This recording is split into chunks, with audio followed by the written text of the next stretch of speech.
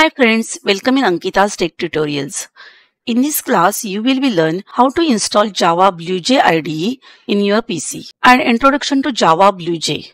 One simple program we will write in BlueJ. So let's start learning. For downloading Java BlueJ, type download BlueJ in Google search. Click on www.bluej.org and choose your operating system. Downloading is started. Now go to downloads and open this BlueJ. Click on install. Next. Destination folder is given here and install. This will take some time. Installation is started. Then click on finish. So BlueJ is installed on your computer. Now where to find it? Now see, my BlueJ icon is displayed on the desktop. You can open from this or simply click on start menu and there BlueJ. Again click on BlueJ. It will start. This is the first window of BlueJ. Let us start creating a project in BlueJ. Click on project and start new project. Here we have to write project name.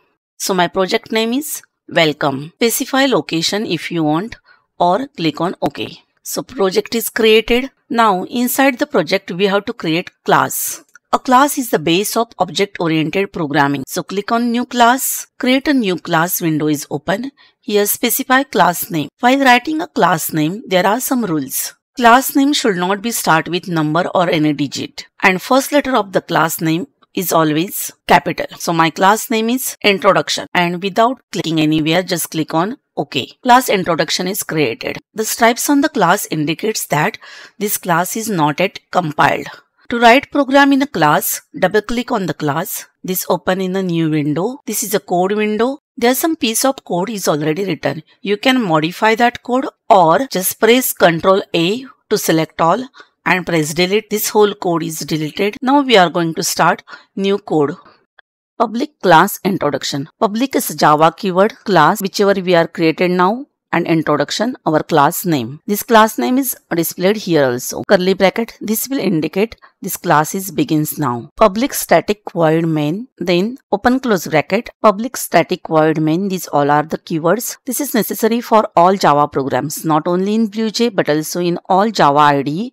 These keywords are necessary. And main, this is the place from where execution is begins when the class is executed. String urge is the part of statement. This is command line argument for storing string values. After public static void main string urge, we have to write one more open curly bracket to start a main method and then system.out.println. This statement is used to display text on the screen. And at the end of the statement, semicolon. Semicolon is the terminator. This is for end of the statement, but not to write on the first and second line. Otherwise, this class will not run. So inside this inverted quotes, we will write one sentence and that will be our output. Close curly brackets. So this is one small program in Java. Now compile.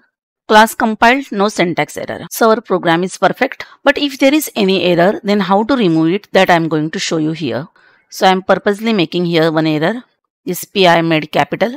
It means this is wrong. So if I click on compile, then it will show here syntax error. And that line is indicated in the dark color. So again, I will change that P and click on compile. Now no syntax error here. So after compiling, we have to close this window and go to output window.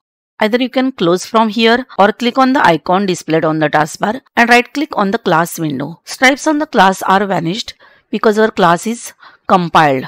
Right click and void main string urge.